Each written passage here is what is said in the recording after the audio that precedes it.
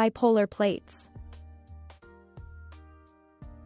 There are 3 technologies breakthrough for metallic bipolar plates. Photochemical etching. 2 different depth flow channels are etched on the same side of bipolar plate.